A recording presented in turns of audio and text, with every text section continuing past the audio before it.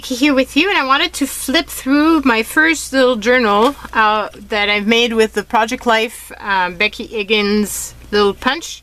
So it was a punch that I purchased because it was on special, and I figured for small pages it might be fun instead of using the big cinch.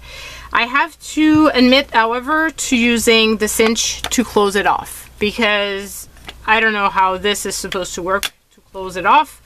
I don't know if you're supposed to use it to close it off, but I couldn't figure it out. So I use the holes for that, for the small pages, but I use the cinch to actually make the binding solid. So and I've used the smaller rings to make it. So I decided to make this little book for my Etsy store, and I'm going to be putting my stamp on it. So this is a cheese box that I took off the sides. So basically these are the sides, and they came off like really easily, and I was left with this, and I thought this was going to be really kind of cute because it's unusual and just fun. So hopefully you guys are gonna like it. So you open it up here and you've got the story of the Quebec Oka and how it started and whatever. Then you've got some ledger paper. This is Trivial Pursuit game card. So I put all kinds of stuff in here. Then you've got a time card, some paper that's been coffee dyed, another journaling card. This is a gift type of card, message, little paper. Then you've got, this is a library card. This comes from a London map book. Some more coffee dyed. This is from a game that I purchased at a thrift store. This is another Trivial Pursuit, but different than the first one here that you see.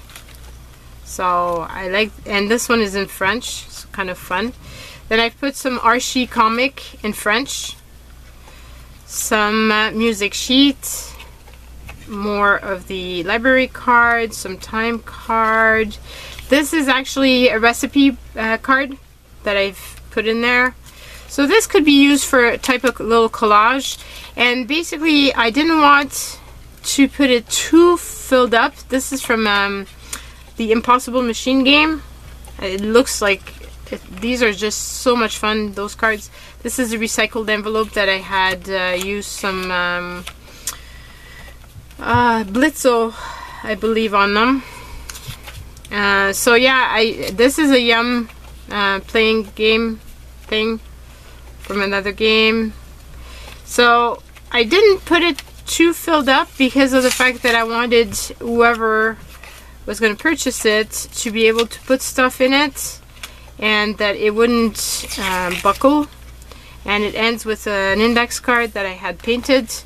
So it's still like chunky, but I can imagine that if you put stuff in it, it's gonna get to this, which is just the right size for binding like this. So that's why I didn't put more paper in it. Overall, there's 1, 2, 3, 4, 5, 6, 7, 8, 9, 10, 11, 12, 13, 14, 15, 16, 17, 18, 19, 20, 21, 22, 23, 24, 25, 26, 27, 28, 29, 30, 31, 32, 33, 34 pages other than the covers. So I'm going to write that down because I'm going to forget. So that is the book I wanted to share with you, and I'm super excited because I actually used up something that I purchased.